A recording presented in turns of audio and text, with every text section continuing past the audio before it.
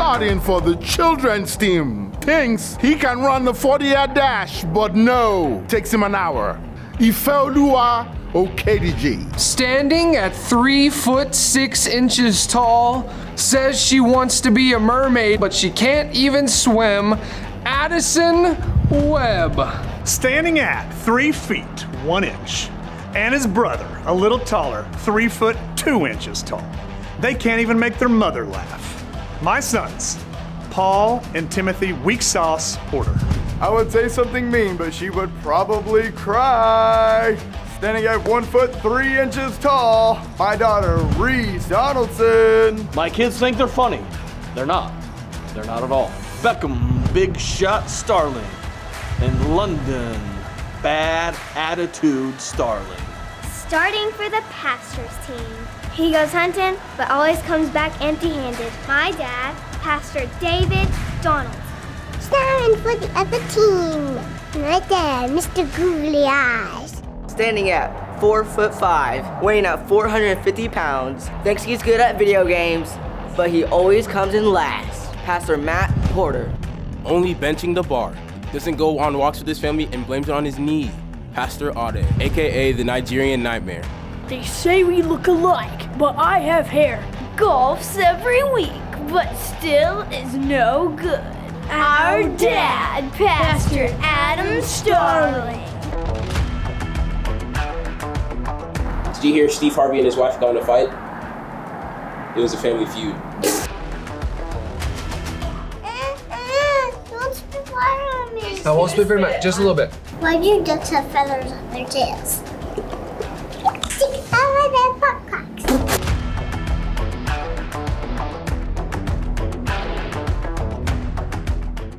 Don't spit it in my eyes. Oh, I'm sorry. To cover their butt quack.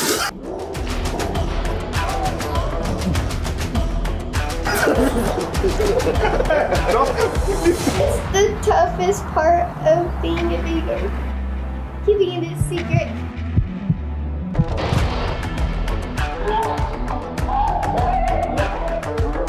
Why do dads take an extra pair of pants when they go golf?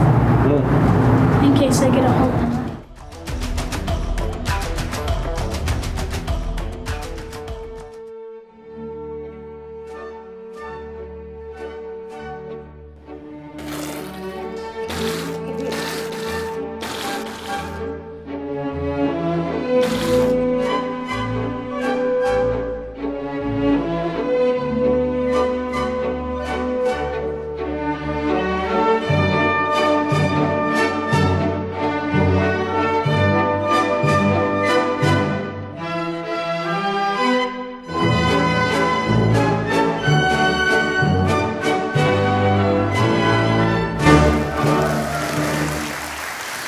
Good morning. Happy Father's Day. Happy Father's Day to all the dads. It's good to see you here. Hopefully you get to walk around out there, check out the cars.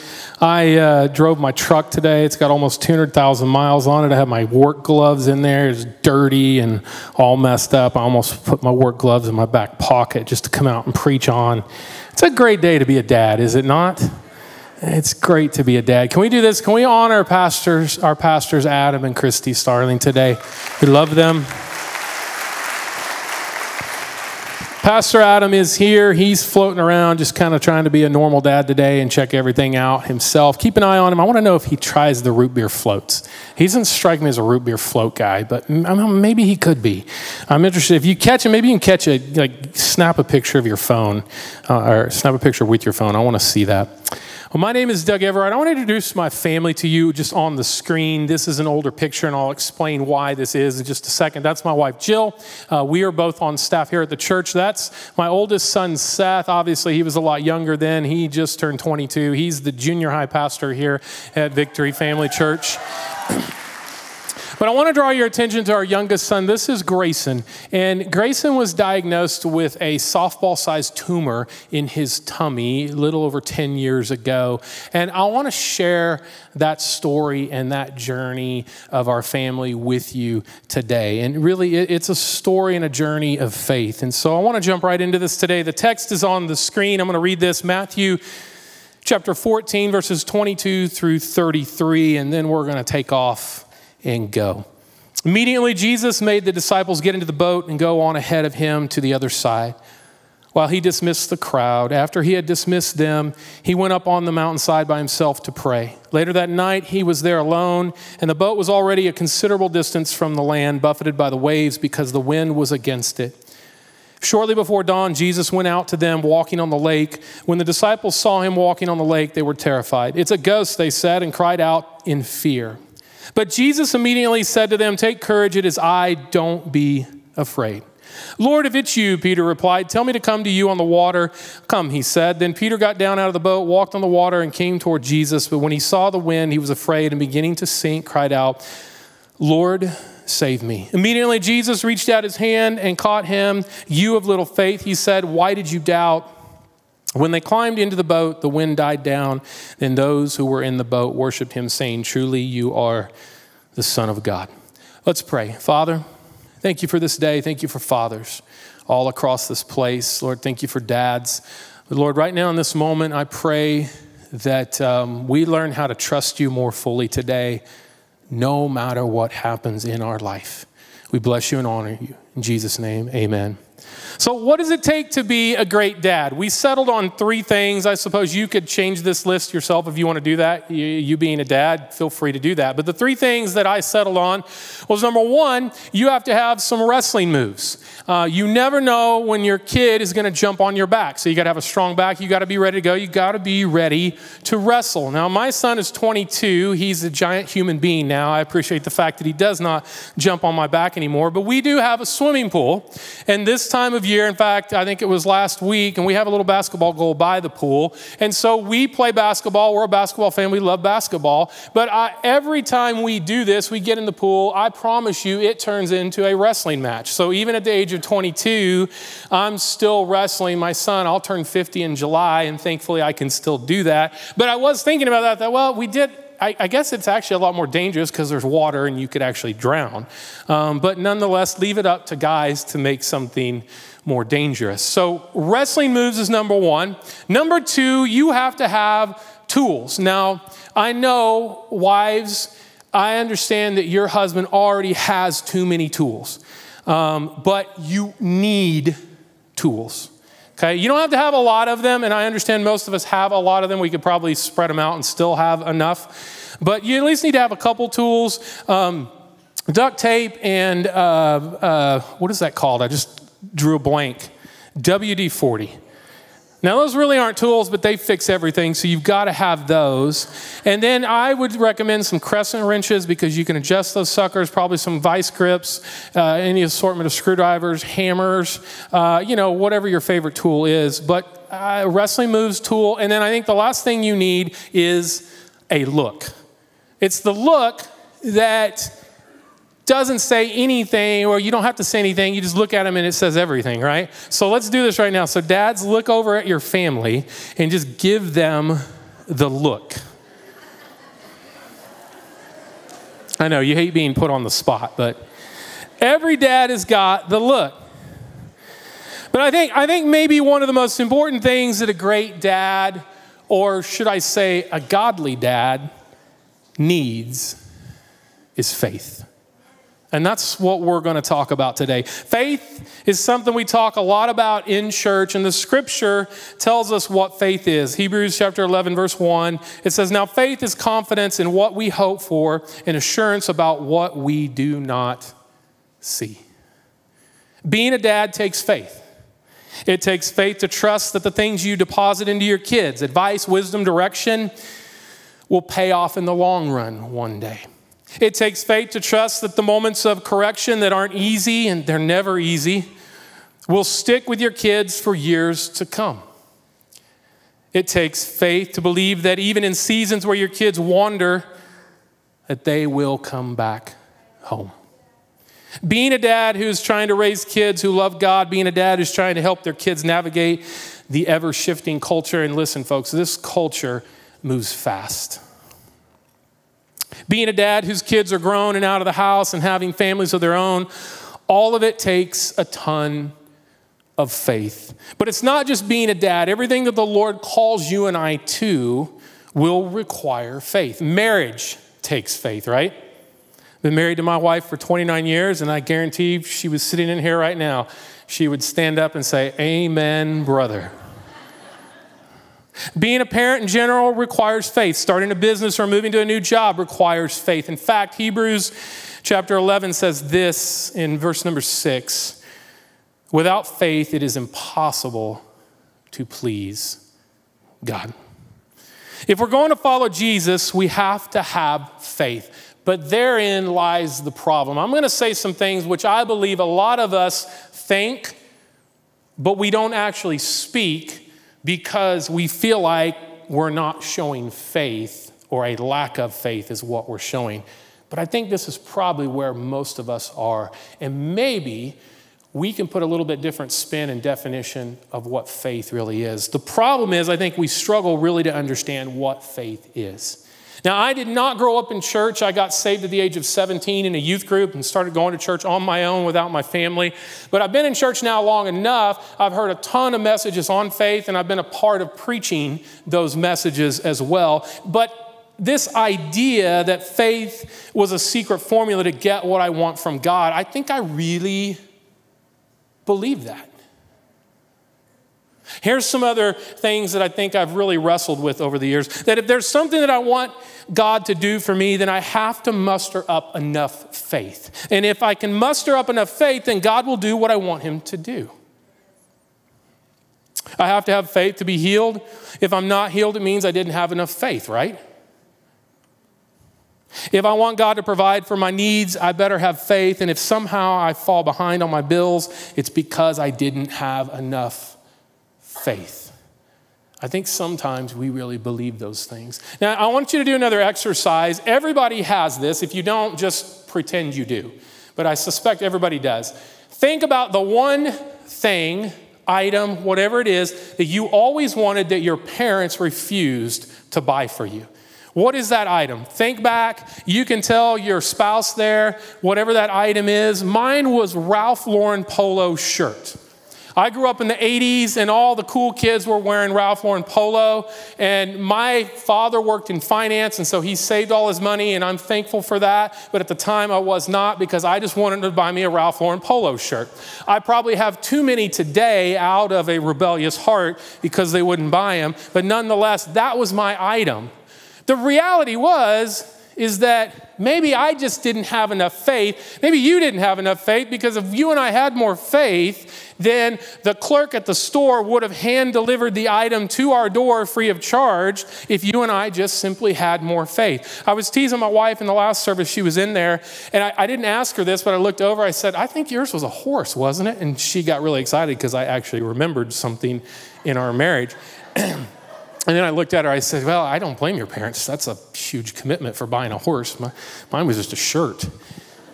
So often we make faith about the end result. We talk about it like it's the secret power that I have to have in order to get what I desired from the Lord. And then when we don't get what we desired, right, our prayers aren't answered like they thought they would be. It leaves us disappointed, maybe in despair. Wondering if there's something wrong with me, or maybe something wrong with you. And honestly, ultimately, maybe questioning if God is even real. Does he even care? And quite honestly, those are some of the real thoughts that we have as human beings today. What if faith was less about the end result and more about the journey? What if faith wasn't a superpower that enabled us to get what we want, but it was a gift that the Lord desires for us to grow into? Being a dad takes faith, following Jesus takes faith, and maybe it's way less complicated than what we've made it out to be. In Matthew 14, Jesus has been going 90 miles an hour. He's been healing the sick.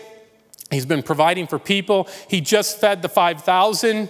And so quite honestly, he was exhausted. He was tired. He sent the disciples. He basically forced them, demanded that they get in the boat, go across, I'll catch up with you. And immediately Jesus was by himself. And what did he do? And we see in the scriptures that he frequently did this. He spent time with his Father. He spent time with God.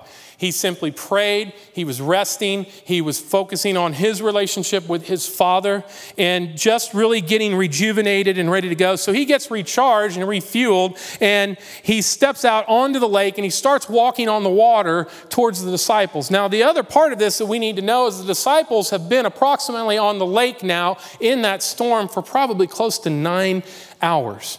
So you can imagine they're exhausted, they're tired, they're even wondering what the heck is going on when all of a sudden they look up and they see off in the distance this figure that's heading towards them, walking on the water in the middle of the storm. And they do what you and I would do. They freak out and they go, "Is that a ghost?" It's exactly what I would do. Nobody's ever walked on the water before. Nobody's ever walked on the water since. And it happened there in that moment. And these disciples are in the midst of this 9-hour journey fighting this storm. And all of a sudden they see this apparition in front of them, or what they think is a ghost.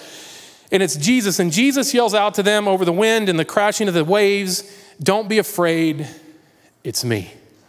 And then we look in the scripture, verse 28 in Matthew 14. "Lord, if it's you," Peter replied, "tell me to come to you on the water." If it's you. Peter isn't sure, and because he's not sure, he's going to test and confirm that it is Jesus, and what I just said to you is the test. Tell me to come to you on the water. Now, in my opinion, that is not a great test. Anybody can fake being Jesus and say that word for word. Pick a better test. But the reality was, Peter knew. If I'm getting out of the boat in a storm, in the middle of a storm, in the water and the waves, I've got to know that that is Jesus in front of me. I need absolute certainty. But not Peter. Because he knew, and if you're taking notes, this is point number 1. Faith isn't certainty, but courage in the face of uncertainty. It was Labor Day, September 2010. Our son Grayson was starting to feel sick. And as any good mom would, Jill was just running through the battery of things that you do. You're checking to see, okay, what is it? Kids run fever all the time.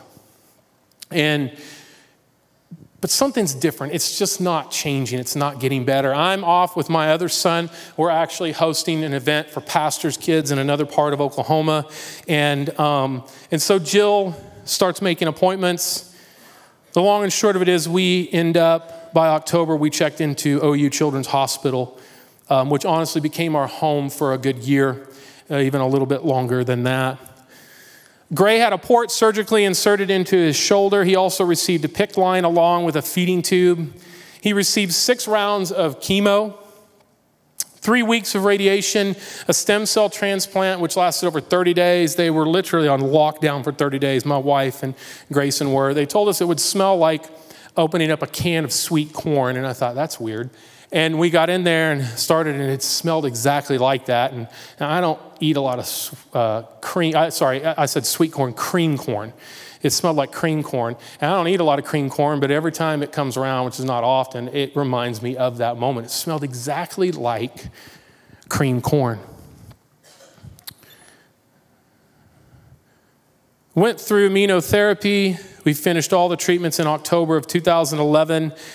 There was now what they said was a 30% chance that the cancer would not come back within 5 years. So that's the really nice way of saying it.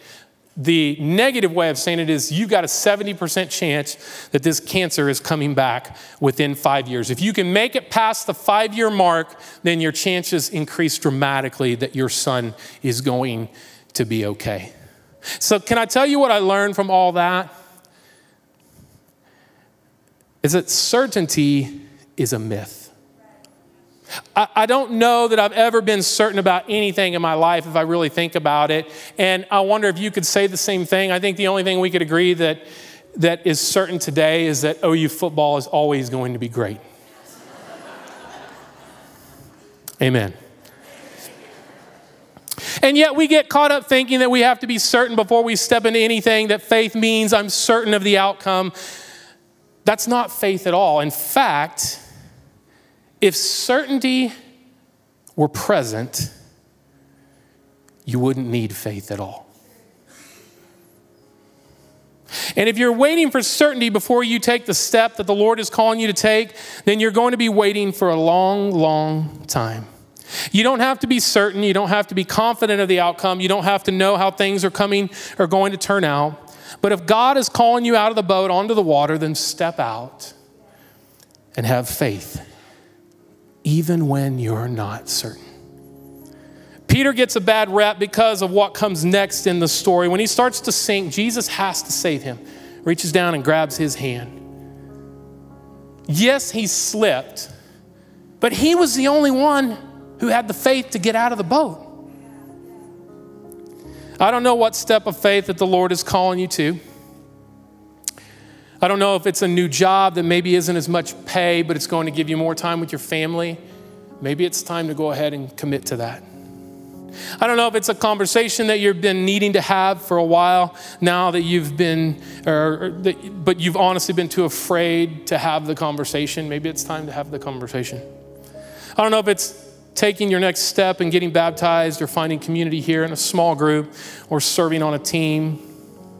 Let's agree the boat, it's always going to be safer, right? It's going to be safe in the boat. There's a lot of comfort in the boat. But if Jesus calls you out onto the water, are you willing to leave the comfort behind for your calling? You don't have to be certain to have faith. You don't have to be certain to have faith. So Jesus calls Peter out of the boat and onto the water, and wouldn't you know it, just like that, Peter starts walking on the water. We don't know how long he walked on the water. We don't know how many steps he took. We just know that he walked far enough to be close to Jesus, who was far enough out for the disciples not to be able to recognize him. Now, I hope you catch this next part. I think it's kind of important. Some people may tell you that faith is blind. They may say that following Jesus requires that you put aside your intellect, your gut, and that you have to ignore facts in order to live by faith. But Peter didn't need to be blind to walk on the water. He just had to keep his eyes on Jesus. Point number 2, faith isn't blind, but keeping your eyes in the right place. Peter got his eyes off of Jesus and he began to sink. Matthew 14, verse 31. Immediately Jesus reached out his hand and caught him. You of little faith, he said, why did you doubt? Isn't that the other thing we struggle with, is doubt? Doubt's a tough word. We struggle with it.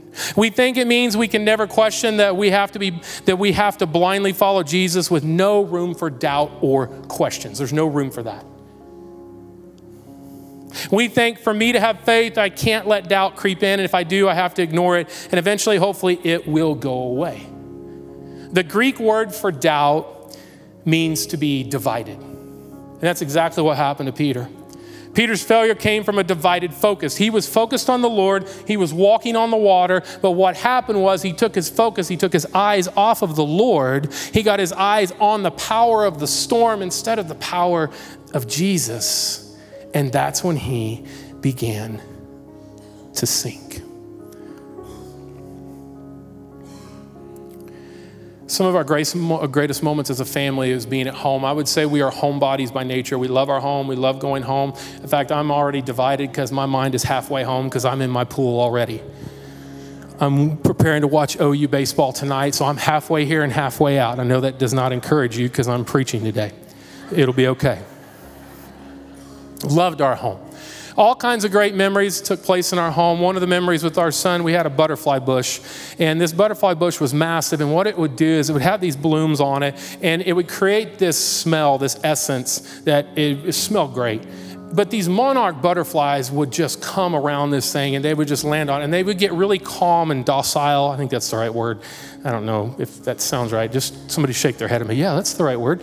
And this monarch butterfly, they would just land on there. And so we'd take Grayson out there and he loved those butterflies. And he would have me grab a butterfly. I'd pick it off and I'd show it to him and then I'd hand it to him. And then he would either do one of two things. He would rip the wing off or he'd throw it on the ground and just stomp on it. Now, as a father, I was super proud. Because anytime you can cause mayhem and destruction to things, you just are proud as a dad. I don't know, is there like a group out there that goes after people who attack butterflies? Okay, I didn't mean that. We have all kinds of pictures. In fact, my wife wears a butterfly on her person every single day, whether it's a necklace or an earring or a piece of clothing. And a lot of times you don't even see it. And she does that just in honor of our son. You could walk up to her now and go, "Where's your butterfly?" And she would have something on that represents our son. There was one particular conversation that Grayson was having with my wife. We were at home. He was playing in the living room. She was in the kitchen. And he walked over to her. He really ran over to her. And he said, "Mom, I want to go home." And she looks at him almost like a silly, bewildered look and says, "Well, Grayson, you are home." And he just smiled really big and ran back and started playing again. It must have been 5-6 minutes later. He comes running back in the room and he goes, "Mama, I want to go home." And she pauses, she stops what she's doing this time, and she makes eye contact with him. And as she's looking at him and about to tell him, it clicks in her head. I would say it was the Holy Spirit that was telling her in that moment, oh my gosh, he's not talking about here. He's talking about going to heaven. And she got choked up in that moment, and she composed herself, and she loved on him, and he ran back in the other room. And it was in that moment she began to know something else was happening here in the midst of everything that we were dealing with. Getting our eyes in the right place isn't about ignoring the storm. We don't just close our eyes to the problems around us. We don't ignore our feelings or emotions or the impact of the wind just to pretend that everything is okay. But when it comes down to it, are you more concerned about the storm than you are confident in God's power over the storm? Now, here's what I know, and I'm very confident in. God is greater than your storm. God is greater than your doubts. God is greater than your struggles and your pain, than your anxiety. The wind may be strong, but our God is stronger. We've got to keep our eyes on Jesus. So Peter gets his eyes off Jesus. He begins to sink. Jesus grabs him by the hand, pulls him up, and here's the next thing we see.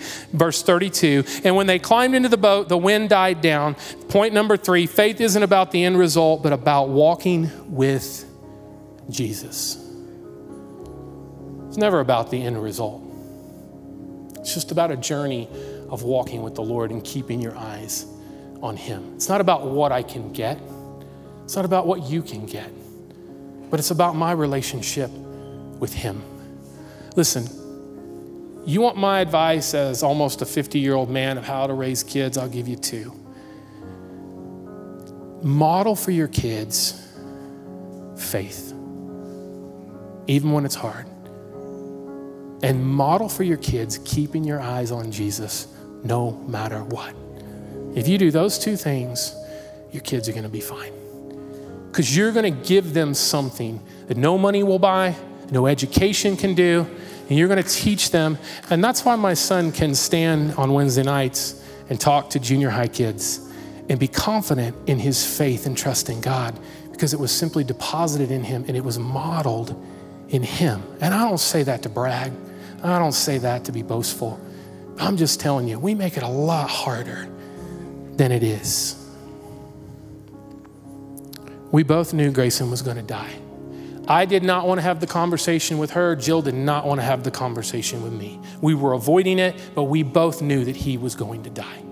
Somehow or another, we came together and had the conversation, and we were on the same page, and we knew that even though the world was praying, we had a prayer map that was online, Christy, and on that prayer map, it literally would light up. I mean, every few minutes, like this story had been carried around the world. What's his name?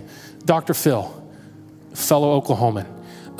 His wife picked up the story and put it out there. And these people all over the world, it's just lighting up. It's just this prayer map of people are praying, surely our son is going to be healed.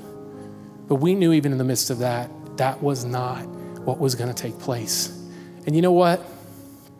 We were going to be okay. Grayson took his last breath on Mother's Day, May 13th, 2012. If you ever wonder why we're not around here Mother's Day, that's why we take off and we go be a family. And we just remember and love one another and just have a good time. In that moment was one of the most incredible moments I think I've ever experienced in my entire life. We had moved Grace into our bed.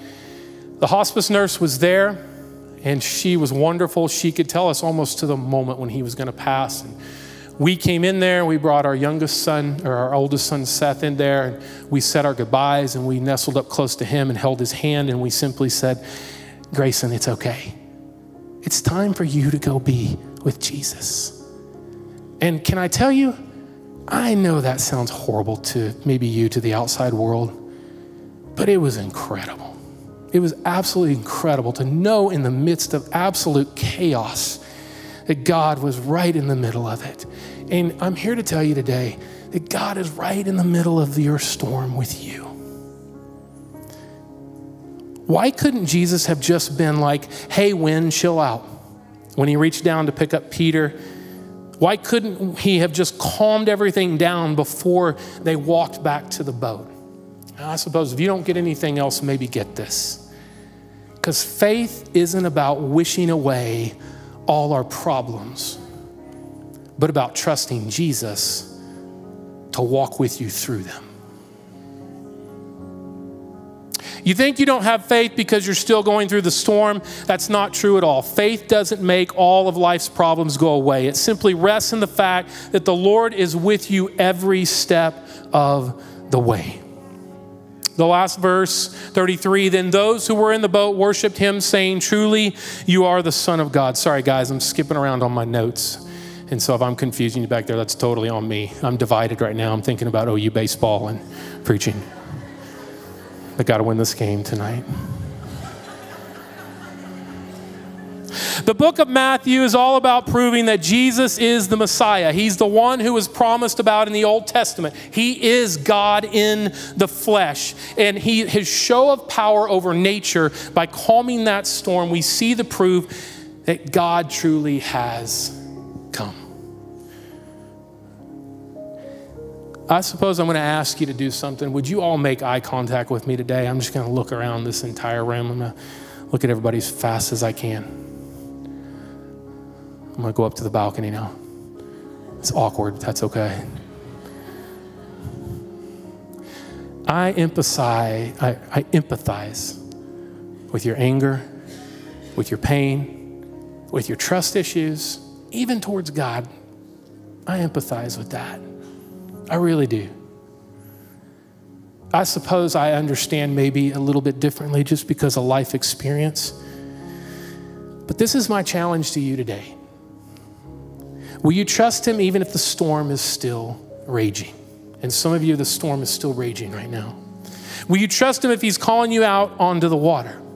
Will you trust him if you find yourself falling today because you've gotten off track? And will you trust him to reach down and pick you up? Paul in the Bible says this. I suppose I move back and forth between this being my favorite verse and others, but this is what Paul says in Romans chapter 8. For I am convinced that neither death nor life, neither angels nor demons, neither the present nor the future, nor any powers, neither height nor depth, nor anything else in all of creation will be able to separate us from the love of God that is in Christ Jesus our Lord. And that's super encouraging to me because there's still days I fight encouragement. But you know what it does? It actually puts all the onus back on me because I got to choose to want to have Jesus in my life. It's taken more faith for me to have in trusting the Lord now than it did before when my son was alive. And it's not an easy journey, but it's worth it because God is faithful. I don't know where you're at today, but I do know this. We serve a God that we can trust, and he's with you wherever you are. Let's pray. Father, you see us in our sin. You see us in our pain. You see us how we really are right now in this moment, and you love us. God, would you help those that are struggling, that are in the midst of the storm right now? Will you extend your hand and pick them up? Even if the storm has been caused by our own sin, I thank you, God, that you are faithful. I thank you that you show grace and mercy to us. Father, will you do right now what no one else can in the hearts of your people? Folks, in just a moment, I'm going to ask the prayer team to come, and you can come down front and pray if you want to, but this could be one of those moments today that changes the rest of your life. I told you that if you can keep your eyes on Jesus and model faith for your kids, and if that's all you can do, your kids are going to be pretty incredible. But first, you have to know Jesus in order to do that. And today might be your moment to accept him as your Lord and Savior. And so if you're here today and you want to accept Christ as your Lord and Savior, I'm simply going to ask you to slip up your hand right now. And we're going to pray. If you're here today and you realize you've battled with this thing called faith and doubt, and you've not ever wanted to express those words that we've expressed today, and even wondering and the anger towards God, but you understand and know now that God is faithful and that it's a journey of faith. It's not just building up your faith and so that you can get things, and you want to draw closer to the Lord today. Would you slip up your hand? I want to pray for you. Let's pray. Father, we bless you. We honor you. Touch your people's hearts today, God. Do what only you can do inside of them. In Jesus' name, amen. Prayer team, would you come, make your way to the front? Folks, I want to encourage you, spend a little bit of time in worship today. Pray prayer with these down front here. Allow your faith to be built. But realize this, that you're on a journey of faith. And it's not just one miraculous moment where you have great faith. It's a life that you build and that you walk with Jesus.